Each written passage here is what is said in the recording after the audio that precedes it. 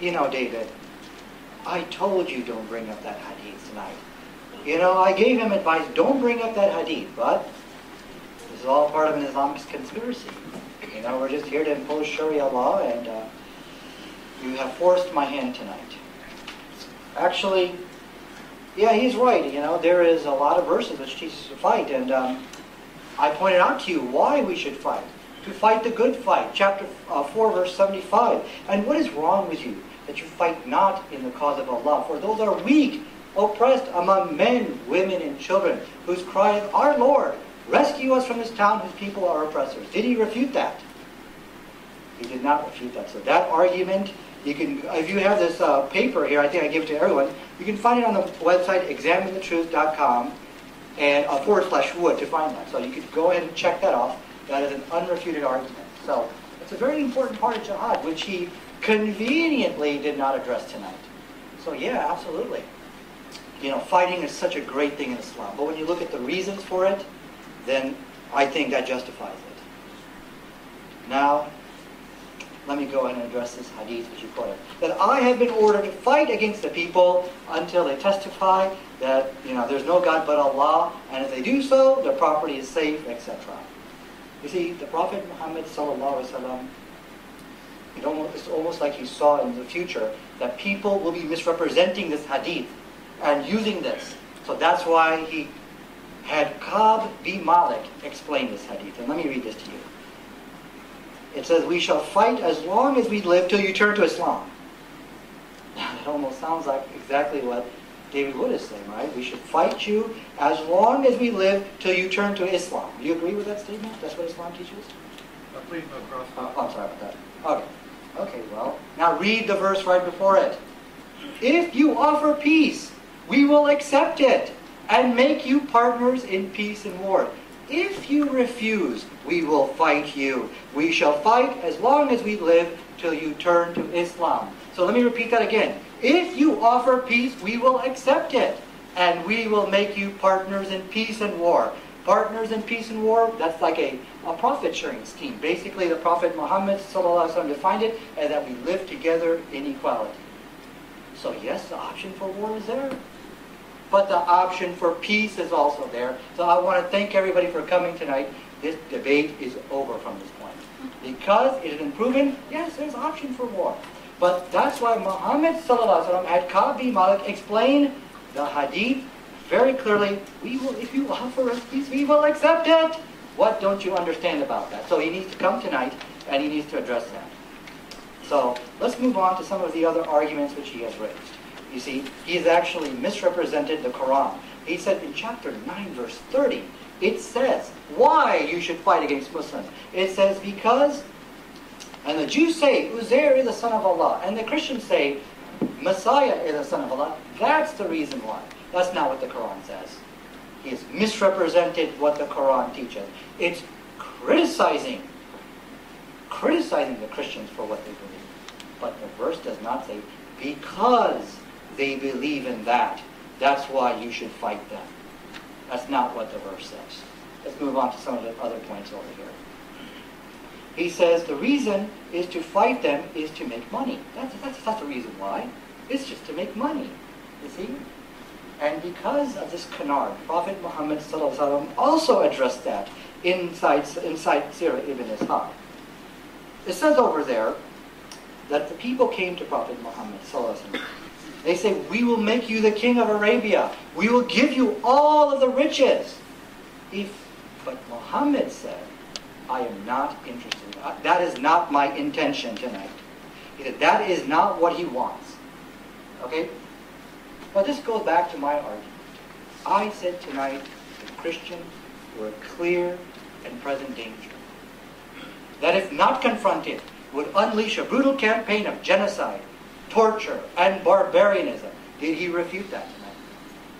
He did it. They are a clear and present danger. But what he's saying is, this is a spectacular coincidence. Muhammad didn't mean to confront that clear and present danger. But yes, that was there. It is true. But do you see his argument tonight? He's arguing that this is all a coincidence. That, yeah, I know the Christians did massacre the Jews like that.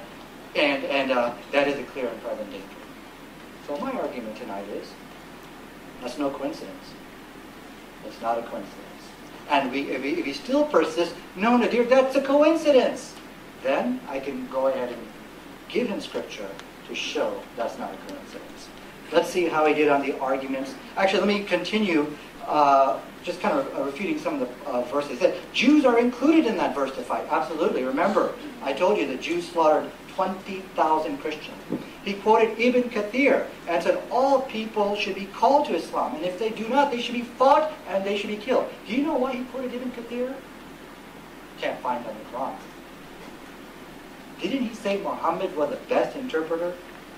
I challenge him to find that in the Quran. But it doesn't matter now. It doesn't matter because I've already given you the hadith. If you offer peace, we will accept it and make you partners in peace and war. So the argument in itself is irrelevant. Okay? Let's move on. He was talking about the Taliban. Really? Taliban represents Islam? I didn't know that. And he talked about the Muslim outrage. I don't believe that represents Islam. The subject is about what Islam teaches about peace and violence. Okay? He said he's being accused of being a hate monger and a bigot. And yes, you are. Yes, you are. Because you see, this is the difference between myself and David Wood. When I argue things, I'm arguing you to bring you to Islam. I'm arguing you to leave Christianity, because it's not true. He argues the same thing for his religion, but he goes one step further. He targets Muslims, and he argues those people are a threat. They are got a conspiracy to spread the Sharia law, and by that, yes, absolutely, because you're using apologetics to target the immigrants. So let's keep moving on. So he said inside chapter 9, verse 73. Oh, I'm sorry, one verse which he actually quoted. Islam teaches to be severe against the non-Muslims. We'll address that because I only got 30 seconds. But remember the 7 points which I've raised here. Did he really refute those arguments? He actually refuted nothing. We talked about the false presupposition. We talked about that there is a moral obligation to fight against the disbeliever. He did not refute that. He said that we talked about that Islam teaches a golden rule. He did not refute that. I talked about how Islam, actually, the violence in Islam, made the world a better place by bringing science to this world and opening up the doors of science for Europe. He did not refute that. And then I also talked about that they were a clear and present danger. He's basically agreeing with me, but he just saying, well, that's just a coincidence. Muhammad really meant to do something else. That was his argument. So tonight, all 7 arguments you have written down there have gone unrefuted. Every argument, that's my time. I was going to say 8 minutes. Thank you, John. Okay, every argument went unrefuted.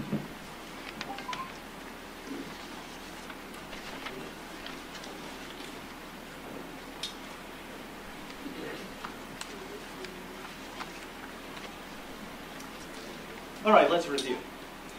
Nadir says that the violent passages of the Qur'an were revealed so that Muslims could go out and fight all the violent Christians and Jews to end all the violence. Now, I won't even deny, for purposes of this debate, that there were violent Christians and Jews. What I'm claiming is that, according to the sources he is quoting, according to the Qur'an and the Hadith, fighting the unbelievers had nothing to do with them being violent. It had to do with their beliefs. They're not accepting Islam. They're believing all kinds of false doctrines according to Islam. That's why you fight them. That's what you find in the Muslim sources. So, what's the problem with Nadir's response? Well, as I pointed out, the Quran claims to be clear. If Allah really meant what Nadir said, why wouldn't Allah have said, I want you to go fight those violent Christians who are engaging in genocide, fight them, defeat them, and then come back and leave everyone alone and live in peace? No, instead, Allah, who claims that his book is perfectly clear, says, go fight the unbelievers. Fight those who do not believe in Allah or the last day. That's who you fight. Well, if you say Allah really meant X when he said something totally different, Nadir is actually telling us that he can speak more clearly than his God. Allah really meant, and then Nadir says something that I understand perfectly. I can understand that. Why couldn't Allah have put it that way? And if he did, if Allah did say all kinds of things that he didn't really mean, why did he then go on to claim over and over and over again, like a beating drum, that these commands are perfectly clear? Doesn't make a lot of sense. Nadir brings up Surah 475, early Medinan Surah. Nothing in Surah 475 is contradicted by later commands to fight. This is saying, yes, you need to worry about your Muslim brothers and so on who are being persecuted. Take care of them. Right. I don't deny that Islam commands that. But that doesn't change the fact that later on, Muhammad commanded his followers to fight people simply because they're unbelievers. Qur'an, verse 930. Nadir says, well, what connection is there? It says, go out and fight the unbelievers, and the very next verse says, well, the Jews say that Ezra is the son of God, and the Christians say Jesus is the son of God. May Allah destroy them. What's that have to do? What's that have to do with the previous verse, which commands Muslims to fight them? Well, don't take my word for it. This is how your classical Muslim interpreters interpreted this. What does Ibn Kathir say in response to this? Fighting the Jews, this is commentary on Surah 930. Fighting the Jews and Christians, of verse 929, is legislated because they are idolaters and disbelievers. Allah encourages the believers to fight the disbelieving Jews and Christians who uttered this terrible statement and utter lies against Allah the Exalted. As for the misguidance of the Christians over Isa, it is obvious. So Nadir wants to say Ibn Kathir got it wrong. Well, why did Ibn Kathir get this wrong? Let's assume Ibn Kathir was wrong. Why did he get it wrong? Because Allah says, go out and fight those Jews and Christians, and then the very next verse says, they deny core teachings of Islam. Ibn Kathir says, that really sounds like I'm supposed to fight them because of what they believe, which happens to be exactly what Surah 929 says. If Nadir wants to say Ibn Kathir came to the wrong conclusion, why did Ibn Kathir come to the wrong conclusion? Because Allah just wasn't clear enough in His perfectly clear book. You don't see the problem. Think about it for a little while. Nadir says that Muslims are allowed to seek peace. If other people want to live in peace, Muslims are supposed to live in peace with them. Well, sorry, that was abrogated by Surah 47:35, which reads, be not weary and faint-hearted, crying for peace when you should be uppermost. Tafsir of Ibn Kathir. Ibn Kathir says that this verse means Muslims shouldn't compromise, seek peace, or end fighting with non-Muslims when Muslims are in a position of power. He says, if the disbelievers are considered more powerful and numerous than the Muslims, then the general commander may decide to hold a treaty if he judges that it entails a benefit for the Muslims. This is like what Allah's messenger did when the disbelievers obstructed him from entering Mecca and offered him a treaty in which all fighting would stop before 10 years. Consequently, he agreed to that. Notice what he says. You don't stop fighting the unbelievers unless they're just stronger than you, and then you can have a temporary peace until you're strong enough to fight them. But what does the verse say? You don't seek peace. You're not allowed to seek peace when you should be uppermost. That's what the Qur'an says. That's not me. Now let's go through these verses one more time. Fight those who believe not in Allah nor the last day.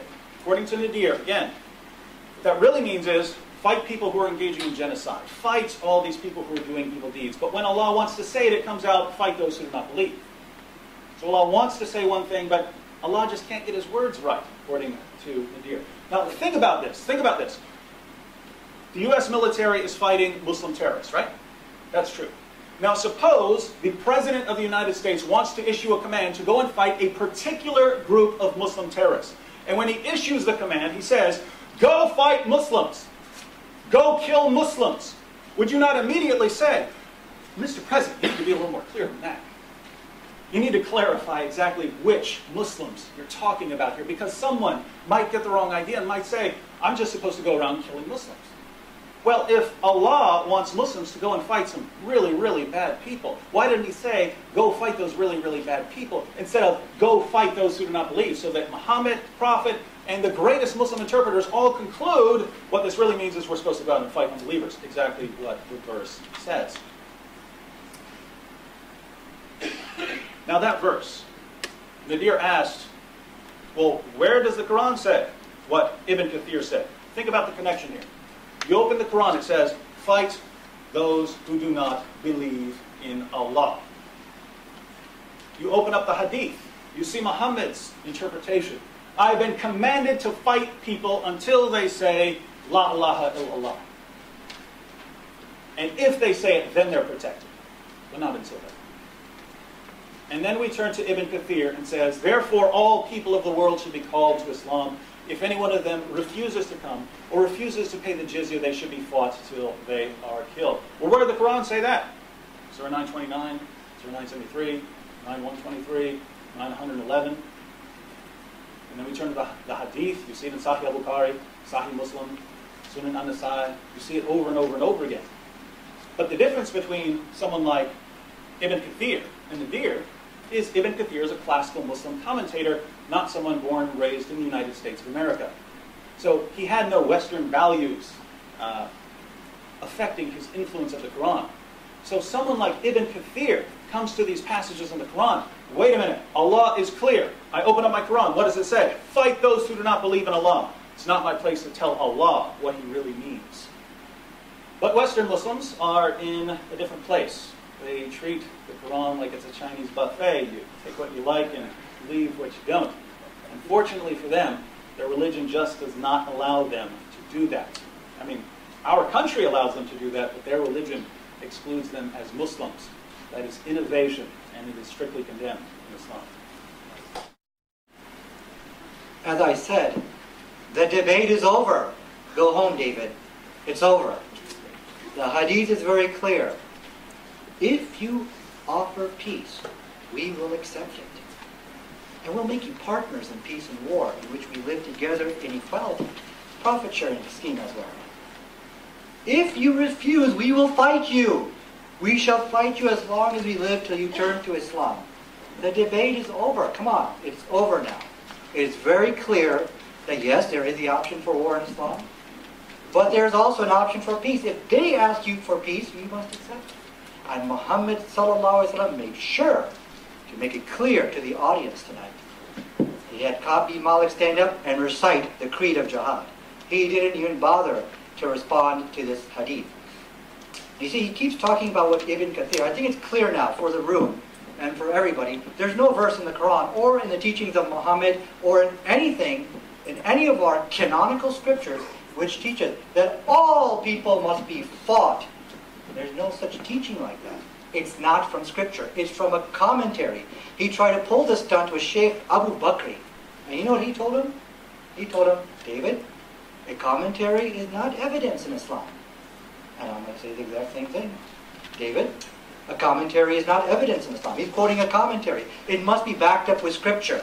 That statement is not backed up with scripture. But is that so? The question is, why is Ibn Kathir saying this thing? See, I think this is the problem. Ibn Kathir, he's just writing a very brief synopsis on each verse of the Quran. It's not a book of fatwa. It's just a commentary. Okay? He's hanging on to a commentary because he cannot find the statement in the Quran or from the teachings of Muhammad that all people should be fought if they do not embrace Islam. So, you see, Ibn Kathir is not going to disagree with us. He's not going to disagree with me. It's just a very brief commentary. Ibn Kathir does not address the issue. What if non-believers are peaceful people, they don't want to bother anybody, and they're seeking peace? What do you do then? In this situation, he doesn't address that. But it doesn't matter. It doesn't matter. The Prophet Muhammad ﷺ had Ka'b bin Malik stand in front of everybody tonight and tell them what is the creed of jihad. So the debate is basically over. Let's go over the arguments tonight, which he was not able to answer tonight.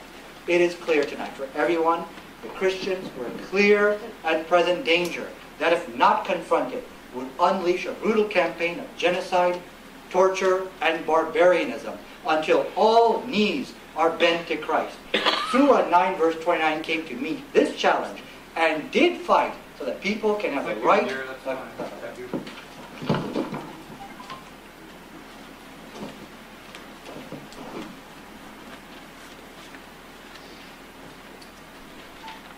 Well, Nadir is interpreting Muhammad's claim in a very interesting way. What does Muhammad say? I've been commanded to fight people until they say La ilaha illallah. Perfectly clear claim. But Muhammad meant something very different according to Ka'b. But wait a minute. I can't quote Ibn Kathir, but he can quote Ka'b. I have no objections though. Because Nadir interprets this in this way. Yes, I'm going to fight you, but if you want to live in peace, I'll live in peace. Well, how do you live in peace with Muslims? There's only one way to live in peace with the Muslims. What does Surah 3, verse 85 say? And whoever seeks a religion other than Islam, it will never be accepted of him, and in the hereafter he will be one of the losers. Notice, there's a separation between this world and the hereafter. It will never be accepted of him, and then in the hereafter he'll be in trouble. Muslims are not going to accept another religion. So if the Muslims go out, and what does Muhammad say? I fight until they say La ilaha illallah. If you want to live in peace with the Muslims, yes, but you have to say it. And if you want another religion, it'll never be accepted from you. Now, Nadir says that Ibn Kathir gets all of this wrong, and that Ibn Kathir isn't evidence. Well, that's not exactly how I'm using Ibn Kathir. I'm not using Ibn Kathir to say, you see, this is official Islamic doctrine. The way I'm using Ibn Kathir goes more like this. Ibn Kathir goes with the most straightforward interpretation of these texts. If you say Ibn Kathir is wrong, it's because these texts were ambiguous, misleading, unclear. And if you're saying these verses of the Qur'an, fight those who do not believe in Allah, are misleading and unclear and should be reworded, well then you've just contradicted the Qur'an, which says that these verses are perfectly clear. Islam doesn't allow Muslims like Nadir to reinterpret these commands. That's why Ibn Kathir goes with the straightforward interpretation. So I think I really understand Nadir's position this evening. It goes like this. Allah is basically a good guy. He means well. He tries. But no matter how hard he tries to say what he means, the word just won't come out right. He gets all tongue-tied. He wants to say, go out and create peace with other people, promote religious harmony and tolerance, but it comes out, fight those who do not believe in Allah. Allah has some sort of cosmic Tourette syndrome where he blurts out things he doesn't really mean. Nadir, that's your God? That's your God who claims to speak perfectly, clearly? A God who gets all tongue-tied and gets his words twisted and misleads even his own prophet and all of his followers? Nadir, I'll just be honest, that doesn't sound like God to me. That sounds like stuttering Stanley.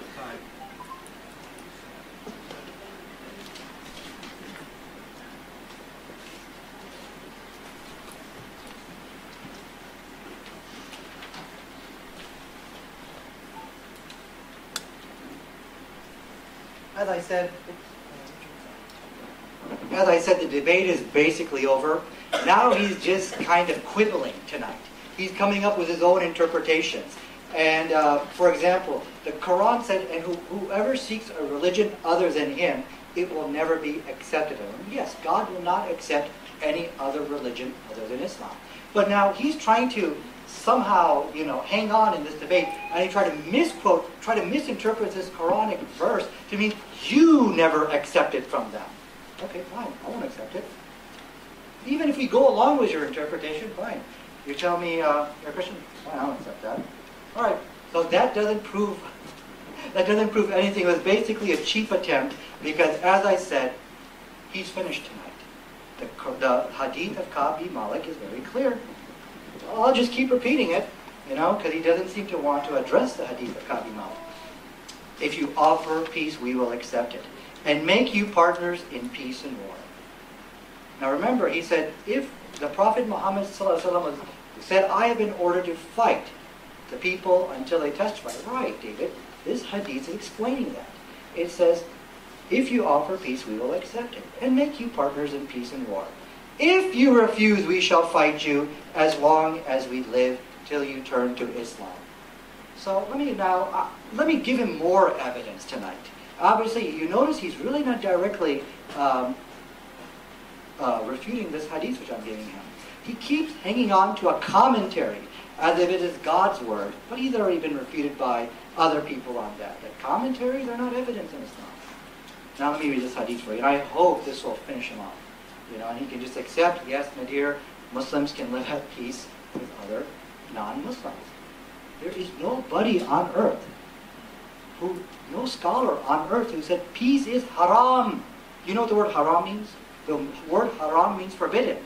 There is no scholar, there's no one. This is your Davidian interpretation of Islam. but no Muslims believe in this. It has never existed. Even you talk about the biggest whack jobs, like Al-Qaeda, even they don't believe in that nonsense. So peace, living in peace with non-believers, it is not haram. We will not burn in hell for that, okay? So now let me go ahead and read this hadith to you. The pagans were of two kinds as regards to their relationship with Muhammad and the believers. Some of those are who the Prophet were at war with, and they used to fight against him, and he used to fight against them. The others were those who the Prophet made a treaty with, and neither did the Prophet fight them, neither did they fight him. This is, so I also, once again, we see more confirming evidence for what I'm saying. But David said, everybody should be fought for being non-believers. We already exposed that nonsense. It's not written in the Quran. Thank you, Nadir. Muhammad never taught it.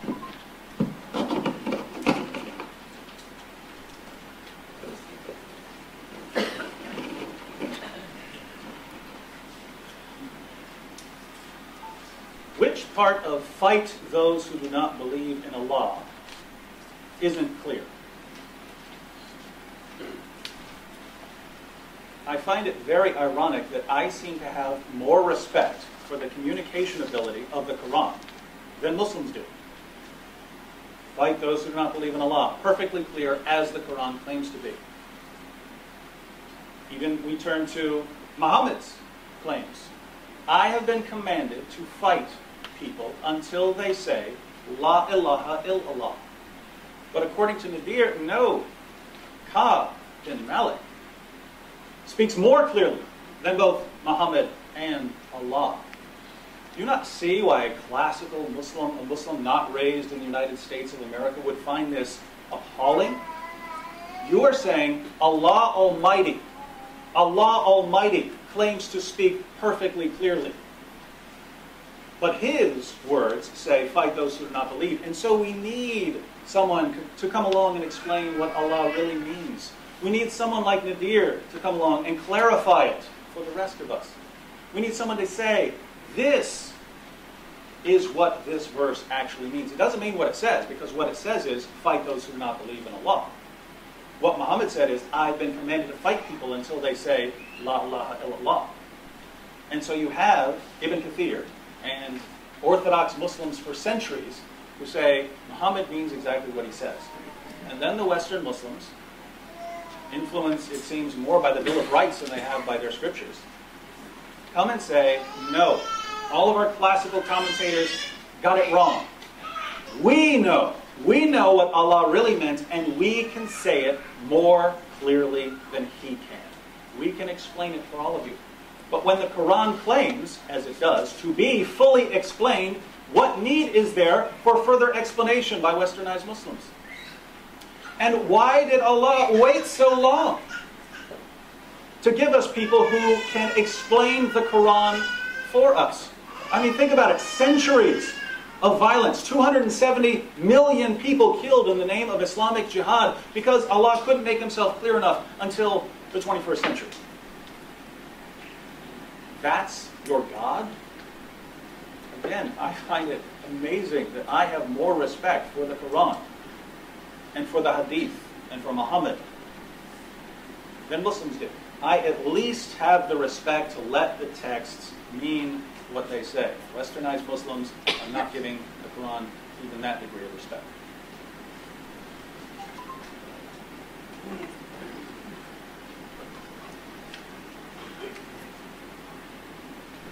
Yeah, as I said, this guy's toast. The debate ended a long time ago.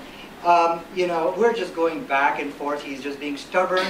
He does not want to accept the hadith of Ka'b bin Malik. He says, what part of fight those who believe in Allah is not clear? I have accepted that, absolutely. Muslims have been ordered to fight non-believers. And I argued and I showed you tonight that there is a moral obligation for that. There is a necessity for that. They were a clear and present danger. But see, the whole thing is that I want that in the text. Show me that in the text. Because this could all be a coincidence. Muhammad, yes, they are a clear and present danger. Yeah, that's true. And there might be a moral obligation to fight them. Yeah, okay, fine, you're right, Nadir. You're not, but that's not what Muhammad meant. He didn't mean that. He meant something else. This is his argument tonight. So actually, I'm just kind of waiting, and I'm going to go ahead and give him the verse of the Quran, which show that Muhammad meant to do what he did. That's all I have to do tonight. Because this is his argument. He said 270 million people killed in jihad. That's actually nonsense. There's no evidence for that. He's just making up stories. Like I said, he's been pretty much finished by the hadith of Ka'b bin Malik. He says, when Muhammad said, I have been ordered to fight the people until they testify there's no God but Allah, the hadith of Ka'b bin Malik explains that. I'm just going to keep repeating it. I don't even think you know what I'm talking about. He doesn't even know what I'm talking about. And unfortunately, David Wood is ignorant on our sources. And I'm going to ask him, what reference am I giving here? He's pretending to have knowledge, which he doesn't have. I'm going to challenge him. What reference am I quoting from this hadith of Ka'b bin Malik? And I'll read it again for you. If you offer peace, we will accept it and make you partners in peace and war. If you refuse, we will fight you. We shall fight as long as we live till you turn to Islam. What am I quoting from? What book am I quoting from, by the way? I could be just making this up, by the way. Let's see if David Wood knows. Now, he also quoted the Quran, and I forgot to address it. I just didn't have time. The Quran said, and do not seek peace when you have the upper hand. That actually is very good advice, because if you seek peace when you have the upper hand, it's going to be interpreted as a sign of weakness. But what if they ask you for peace? Fine, we will not seek peace. But if they seek peace, well, you are to offer. If you offer peace, we will accept it and make you partners in peace and war. This is not about me being a westernized Muslim. This is about him really not knowing this hadith of Ka'b bin Malik, and he's trying to wing it tonight. He's trying to say, oh, I'm westernized, but I don't think so. What reference am I quoting from? Let me know.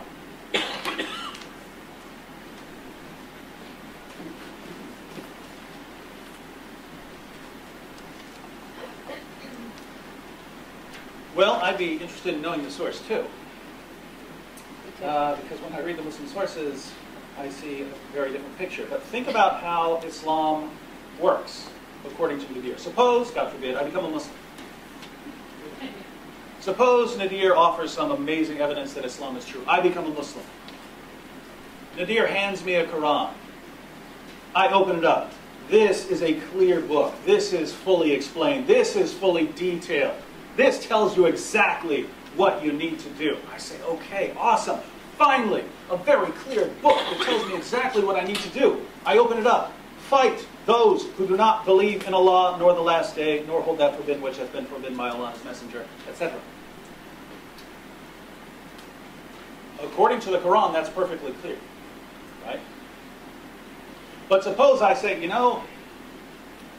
not what I was raised to do. I want to be careful. If I'm actually going to go out and fight people, I want to be clear on this. So where do I go? Well, I have to go outside of the fully explained book, right? I have to go outside of the book that explains all things and has been expounded in detail. Because if I just go with this, I would go out and fight unbelievers, as the verse commands. If I want to know why I'm fighting these unbelievers, I would look. It tells me. They don't believe in Allah, they don't believe in the last day, they don't forbid the same things that Muslims forbid, they don't acknowledge the religion of truth, so you fight them. If I want to know more, maybe the context tells me. I look to the next verse, Jews and Christians commit shirk. Okay, that's what the fully explained book tells me. But suppose I want to go outside of this for further confirmation. I go to Muhammad, who says over and over again, I've been commanded to fight people until they recite the Shahada. I say, well, there I have clear confirmation. I have Allah telling me to fight the unbelievers because they're unbelievers. And I have Muhammad telling me to fight the unbelievers because they're unbelievers. Nadir's methodology says, no. Then you have another source, Ka'b. You go to Ka'b and say, Ka'b, it wasn't clear enough in the Quran. And it wasn't clear enough when Muhammad said it. And so I need this sort of person who's 3 times removed from Allah to explain what I am supposed to do. Well, what you're really telling me then is, if I become a Muslim and you give me the Quran is not enough. The Quran will mislead and misguide me. If you then give me all of Muhammad's claims, I will be further misled and misguided. And what you have to do, ultimately, is give me, not the works of Ibn Kathir, because Ibn Kathir agrees with everything I'm saying. you have to give me the quotations from Ka'b. And then Ka'b, who understood Islam better than Muhammad and better than Allah, he'll make things clear for you, and you'll know to live in peace. I told you he's ignorant. No offense. He wants to know what reference I'm quoting from. Don't pretend to have knowledge which you don't have, because you don't want to do that in debates. Should I tell him? What do you think? Or should I just let him keep guessing? Keep letting him suffer tonight. So he's trying to wing it. He's trying to just digest the information I'm giving him and just trying to come out with explanation. Why should I follow Ka'b bin Malik? You know, if you haven't studied the situation, what you need to do is say, Nadir, I'm sorry, whoa, I'm sorry. Well, actually, I don't know about that. That's what I do. Hey, I don't know everything, but I don't try to wing it up here. I know he was ignorant of the situation. You know, he's ignorant of the references. It's taken from Sirah ibn Ishaq. I got the page number for you. I'll let you read it. And I even bought it for me. I bought it for him. So, he can go ahead and look it up, but don't talk about things you don't know about. Okay? These things are just not clear. You know, I'm blue in my face just quoting the same hadith over and over again. I think it's clear here. Okay, I think it's clear over here. Well, is this clear for you? Remember the hadith I quoted from Sahih Muslim? It's all over the Quran and hadith. You read about this. Or to live in peace with your fellow citizens. There is no Muslim today or Islamic scholar, even Al-Qaeda, those crazy lunatics, Taliban, hooligans, or they don't believe in this, that to live in peace with non-Muslims is haram. We're going to burn in hell. There's no one who believes in this. This is your Davidian interpretation of Islam. Okay? So now, I hope this is clear for you. The pagans were of two kinds as regards to the relationship to the Prophet and the believers. Some of them are those who fought, whom the Prophet was at war with, and he used to fight against. And they used to fight him. And the others were those with whom the Prophet made a treaty with. Neither did they fight the Prophet, nor did he fight them. And there was a treaty of peace. So this debunks this nonsense. First of all, there is no evidence, that, you should fight all non-believers. This is not taught in the Quran. This is not taught in any canonical scripture. It's found in a commentary. But even if that's true, it doesn't matter. The debate is over with the hadith of Ka'b bin Malik. He says, why should I follow Ka'b bin Malik? There's no need to answer that because he's unfortunately ignorant of the situation. The reason why you'd fight it was because Muhammad was standing right there and had Ka'b bin Malik recite the Creed of Jihad so that the whole world can understand that Muslims can live in peace with non-believers if you want peace. Okay? And let's see, I got about 10 more seconds. If you notice the 7 arguments on my website, that I've given you, he has not refuted. The only thing I got to do now, he said he wants it specifically written in the Quran. Where does it say that I'm fighting these people because they're committing oppression against people?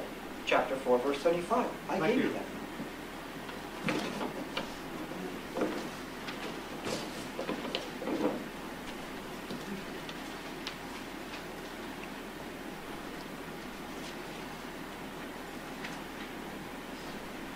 Well, I actually looked up that passage Nadir was quoting. I think I'm going to read it. Do I have one more? Do I have one more 3 minutes after this? Okay, I'm going to go ahead and read it for you. Since this was the most peaceful passage Nadir could come up with, you're in for a real treat. Let's see what happens when we read that in context. But again, we need to go. So even if this passage weren't violent, think about what Nadir is telling us. Every time I quote Ibn Ishaq to a Muslim, he says, I don't believe in Ibn Ishaq. No. You quote the Quran to me, and you quote our 6 collections of Ahadith, or don't quote anything to me at all. And we open the Quran, it says fight the unbelievers. We open the Hadith, it says fight the unbelievers. And now Muslims are to go not to Allah, not to Muhammad, but to a book that every time I quote it, I am rebuked by Muslims, rebuked and ridiculed. Think about this. This is not hard to figure out. This is not hard to figure out at all. Clear book, fully explained in detail. Fight those who do not believe in Allah. Nadir says means something else. why couldn't Allah have said what he means? Why couldn't Allah, if he means fight people who commit genocide, why could the perfectly clear Quran not say fight those who commit genocide? If Allah, the God who speaks with perfect clarity, had meant fight those Christians who are killing and slaughtering Jews, why couldn't he have said that? Why would Allah say the most misleading thing he could possibly say? Again, I ask this again because I'd like to hear it addressed. If the President of the United States were to say to the American military, fight Muslims, they get a memo. It says, fight Muslims, kill Muslims. Would you think it reasonable at all if later on, when people react and say, oh, what a bigot, what a hate monger, what an Islamophobe, commanding soldiers to kill Muslims, would you think it's a perfectly reasonable defense to say, well, what I meant was fight those particular Muslims who are attacking the United States and terrorizing us. That's what I really meant. Wouldn't you say, how dare you give such a misleading, misrepresented verse? How dare you do that? How dare you do that? Look how much bloodshed would result because you're not clear. And that's what Nadir tells us about his God. His God is not as clear as anyone in this room.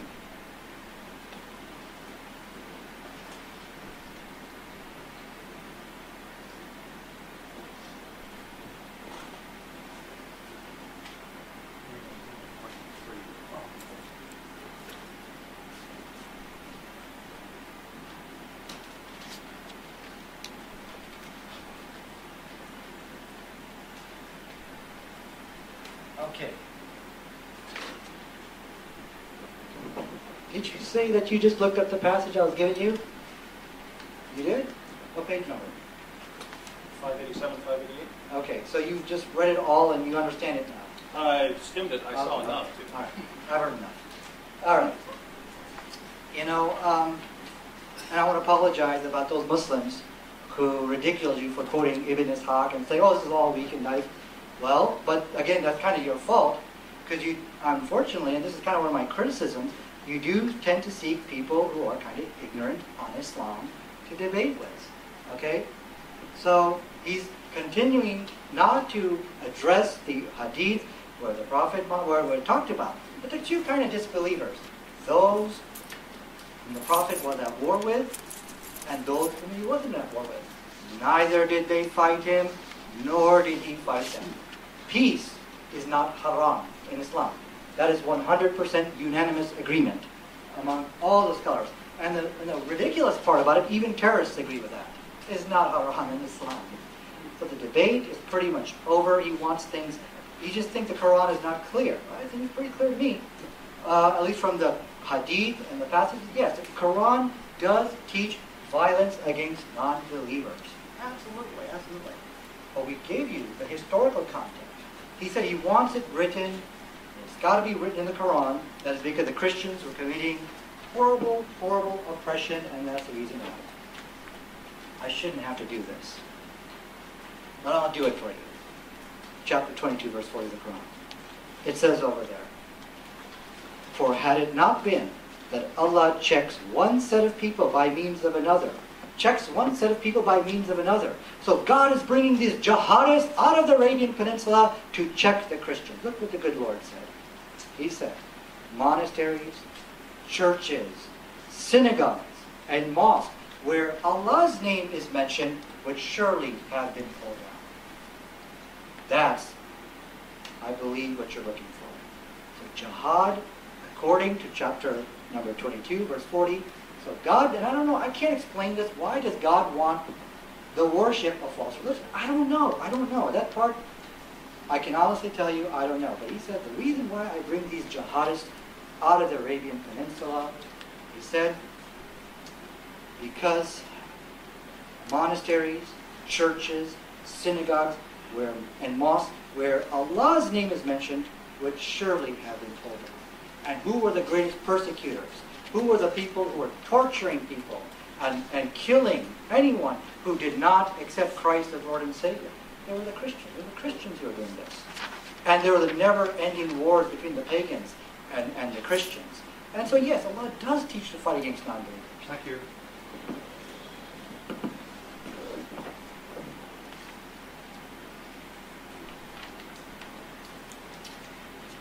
Well, I'm glad I'm finally allowed to quote Ibn Ishaq.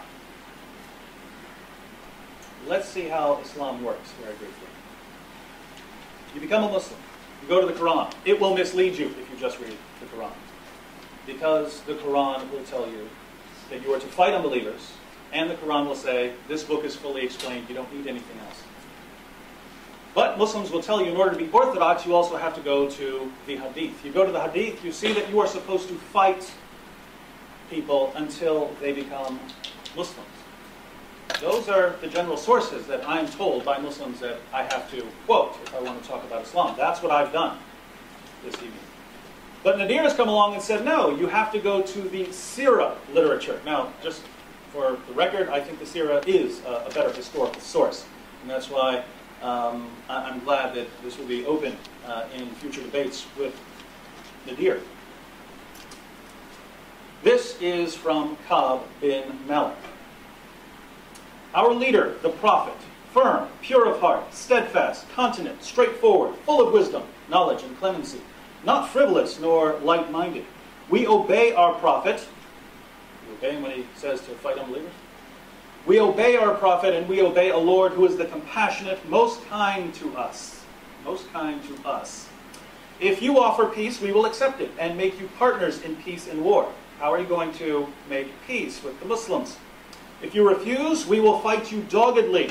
'Twill be no weak, faltering affair. We shall fight as long as we live till you turn to Islam, humbly seeking refuge. We will fight not caring whom we meet, whether we destroy ancient holdings or newly gotten gains. How many tribes assembled against us, their finest stock and allies? They came at us thinking they had no equal, and we cut off their noses and ears with our fine polished Indian swords, driving them violently before us to the command of God and Islam, until religion is established just and straight, and Al-Lat and Al-Uzza and Wood are forgotten, and we plunder them of their necklaces and earrings, for they have become established and confident, and he who cannot protect himself must suffer disgrace. This is Nadir's evidence that Islam does not promote violence towards non-believers. This is his best case. He couldn't go to the Quran, couldn't go to the Hadith. He goes to the Sirah literature and a quote by one of Muhammad's soldiers who says, we fight them, we cut off their noses until they become Muslims. I think we have our answer to our topic.